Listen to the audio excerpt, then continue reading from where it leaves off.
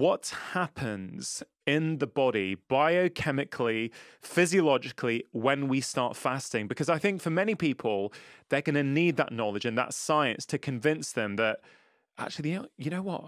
Maybe I should give this a go. Yeah. No, absolutely.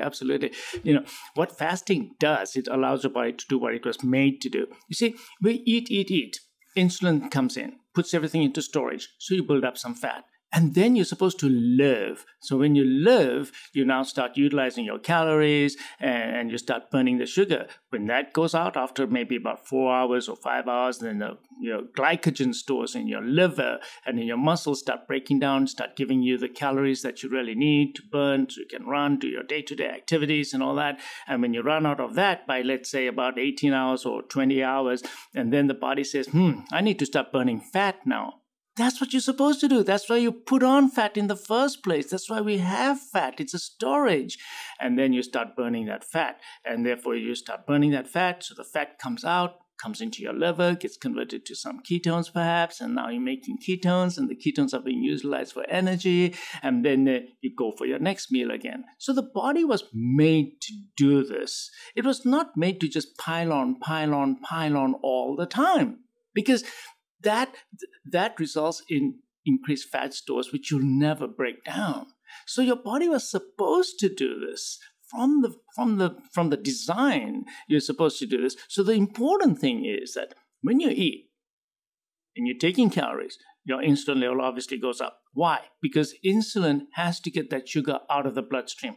Blood sugar must always come down because otherwise you get damage from that high glucose level in your bloodstream. That's why we treat diabetes, right? Because the blood sugar, or the glucose rather, attaches itself to proteins, so you get glycation end products, and therefore these proteins become dysfunctional. So insulin says, I'm going to take the glucose out, put it down into the storage. First place it puts it into is the liver. When the liver stores are full, then it spills over into the pancreas. More calories come in, there's more glucose, then it goes into the muscles. And it stores everything, and from there into the skin. And that's the way it was supposed to be. But now when we continue to do that, we just keep piling it on. We never get a chance to burn it down, and we're supposed to burn it down. So the biochemistry of the body was made for feeding, fasting cycles. And this is the way the bioengineering of our body was, but we became dysfunctional because as food became more available, we just kept piling it on and on. And that's the problem that we have today. It's exactly what you said, excessive calories too frequently. So our insulin levels stay high all the time. So that's the biggest problem I found as a cardiologist. You're eating all the time, you're stimulating your insulin all the time, insulin stays high, never gets a chance to come down. And because your insulin doesn't come back down again, you're always in a storage mode. Yeah. This high insulin is the problem. We've hormonally changed because we're eating too frequently. We're not designed to eat that frequently. Insulin's supposed to go up, then come back down again. Up and back down. We stay up all the time, so your body develops, in a simple terms, insulin resistance. Now, the next time you eat, you need even more insulin because just like wearing a jacket, you first feel it, then you don't feel it. The body, when it has high levels of insulin all the time, it becomes insensitive to it. And that's what's happening. We are a hormonally modified human being now. We're becoming insulin resistant. And this insulin resistance results in higher and higher insulin levels. And that's the problem I found. And I just want to digress a little bit. I'll tell you how I came to this. In my practice, what was happening is patients were coming in with heart attacks and hardening of the arteries and angina. And I said, okay, there must be a cause. And I looked for it. And the cholesterol, most of the time, was okay. Blood pressure was okay. They were not diabetic. And then I see all this hardening of the arteries. And I'm wondering why. So about 12, 15 years ago, I started doing sugar tests on them, and I found that they actually had mild diabetes, what we call glucose intolerance or impaired fasting glucose. So the sugars were just slightly high, but not enough to make them a diabetic.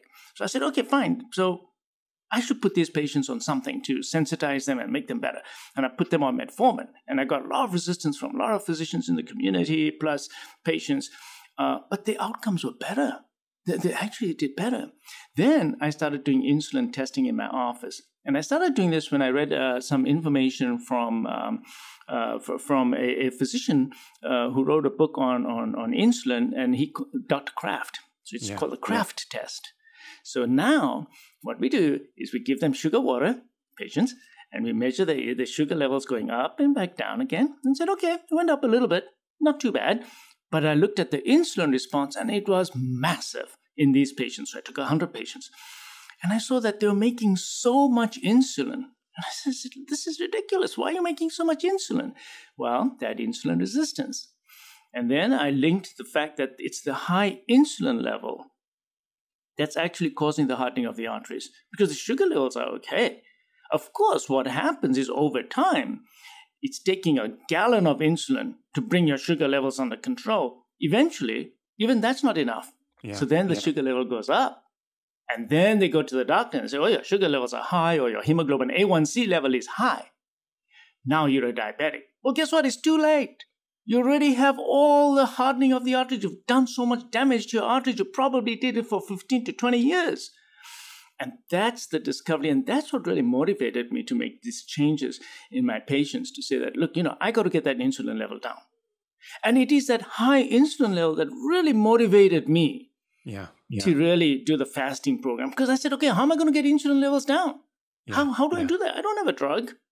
So that's what, look, the whole thing comes down to insulin. For me, it was. Now, as things happen, I discovered more and more fun things in this fantastic journey. But the bottom line is, it was the high insulin level that really got me into this, because I found that when I brought the insulin levels down, my coronary artery disease, atherosclerosis, just went down. Patients did so much better. And that high insulin level, the only thing I know that really helps to bring that insulin level down, besides metformin and a few other drugs, really is fasting. Because when you don't eat, guess what? You don't make insulin. That's it. Your insulin levels plummet. And then the next time you eat, you make insulin, but a much less amount, because you're now sensitive. So this fasting, I got into it through this way. Not because I just wanted to make them reduce weight, because I just wanted to reduce blood pressure. It was really the insulin that got me into fasting. Then, of course, I discovered, as time went on, that, my God, the blood pressures were coming down, and I realized that insulin is a vasoconstrictor. It reduces nitric oxide in your blood vessels, so therefore your blood vessels can't dilate. Now that brings me to hypertension. That I said, oh my God, I was taught, and you were taught, that 95% of hypertension is essential. And this very word essential, there's nothing essential about hypertension. You don't need it. So should we explain to non-medical listeners what does that term essential mean? When we say essential hypertension, what do we mean by that? Which means we don't know the cause of it. It's idiopathic. Idiopathic is another word we use, which means we don't really know clearly what the cause is. It's just something that just happens. So this essential hypertension is not really essential. You don't really need it. And I found through my own experiences here that the fasting brought the blood pressures down. And I said, okay, so what's the correlation? It's insulin. I started reading more about insulin, and sure enough, when you give patients an insulin shot, the blood pressure goes up. You take them off insulin, blood pressures come down. Insulin causes nitric oxide depletion in the blood vessels. Nitric oxide, by the way, is a vasodilator. Okay? Nitric oxide is a natural endogenous product that makes your blood vessels dilate. And then when nitric oxide goes down, the vasoconstrict. This is a dynamic state that you're supposed to have. You walk into a cold room, you vasoconstrict. That means your blood vessels go down. When you go into a hot room, you vasodilate. That's a normal response. This nitric oxide is most essential in our body. It is so important for blood vessels that, in fact, there was a Nobel Prize awarded for this nitric oxide, as you know. So for the audience to realize that insulin, when it comes down, your nitric oxide production goes up, and therefore you vasodilate appropriately. Your blood vessels are not imprisoned anymore, and blood pressure started coming down. I said, this is amazing, because for the first time in my life, I felt that the patients were doing something that was actually bringing their blood pressures down. I mean, we always tell patients who have high blood pressure, okay, avoid excessive salt and go do some exercises, and those are fine, because they also can improve nitric oxide production. But this was a very powerful one. When I brought that insulin levels down on these patients through fasting, blood pressures just plummeted, and I had to actually take patients off blood pressure medications. So that's a huge thing that I found with insulin. So fasting seemed to me the best way to really make the patient's blood pressures come down. And I found that the weights came down. And the question is, why did the weight come down? Well, insulin, in the bottom line for all your listeners, insulin just is a storage molecule. Puts everything in storage. So when the insulin levels come down, the storage padlocks are taken off. So your fat can now be mobilized. Now there's, of course, I can go into all the enzymes that are involved and the hormone-dependent lipase, et cetera, et cetera, et cetera. But the bottom line is when insulin levels come down, now your fat pads are available for metabolism. And I found that the fats just started coming off the patients. And when I would look at these patients who would do the fasting program, I'd look at them and they look great. It's not like their faces are all, the excess of skin hanging off, or they have skin hanging off their arms. No. Fasting patients seemed to lose weight in a more beautiful way. They were actually losing fat, but they were also losing the right amount of skin as well. Because, you see, prior to this, I used to tell patients, okay, you want to cut your calories to only 850 calories a day. And you're going to have 4 meals a day. Each one is going to be this much. And the patients would come back. Sure, they lost some weight. They would lose a lot, actually, sometimes. But they would look terrible. They would look absolutely terrible. Their faces, their skin, and plus they were miserable because they just they didn't feel good eating small amounts of food frequently. This advice that we gave patients previously, that, hey, cut your calories down by eating 4 small meals a day or nibble throughout the day. Totally wrong in clinical experience. They lost temporary weight. They all would put it back on again. Did it for years. I did it for 15 years and I was sick and tired of it. They would come back miserable saying, Doc, my life's miserable. I only eat this much and I just feel terrible. I'm hungry all the time. And I look at them, they even look miserable. And their skin was just... So when patients were fasting, they would come back and they were laughing. They were so happy. The mood was better. And I said, well, why is this guy's mood so good? He hasn't eaten for 2 days now. And he says, Doc, my mood is better than it ever was before. I'm sleeping better as well.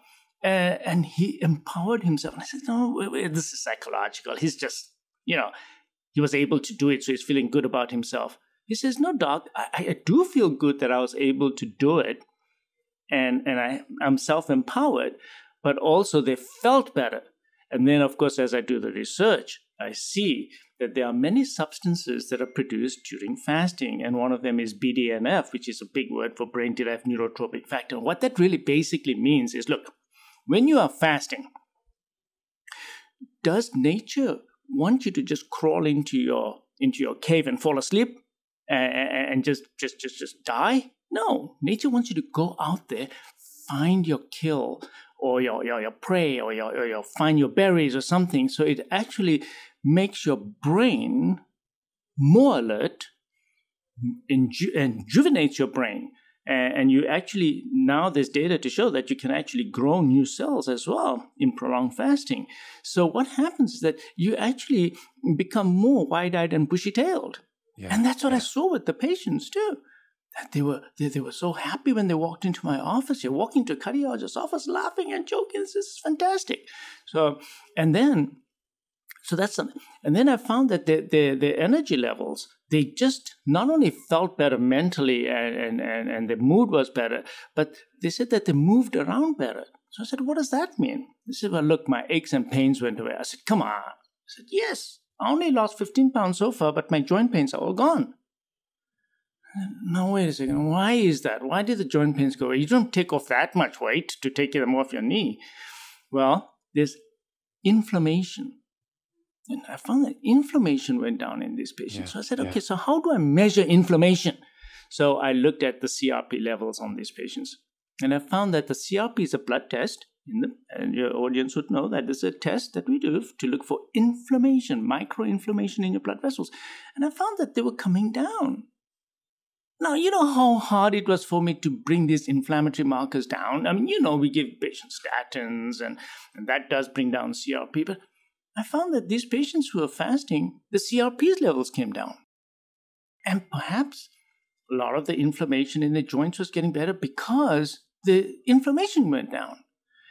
So I said, okay, that's fine. What else are you feeling? I said, well, you know what? My stomach feels good too. So, wait a second. Come on, guys. I mean, you're fasting, and how can this be happening to you? I said, yeah, less bloating. My bowel movements are better. I'm not getting so gassy, and I don't get that fatigue after eating. I just feel so down. Of course, they're not eating, but when they do eat, after the meal, they feel so much better. So they are eating after when they break the fast, but they're feeling better. Their guts are better. Their joints are better. Their minds are better. I just said, oh God, this is crazy. This is crazy. So that's what really, I got so excited about fasting, as you can tell. It is an amazing journey. If you enjoyed watching that clip, here's another powerful clip that I think you will also really enjoy. The whole idea of reducing sugar by just adding unlimited amounts of these chemicals has to be thought through, and we should be weaning people off ultra-sweetened products, which make them more likely, particularly kids, to seek sugar.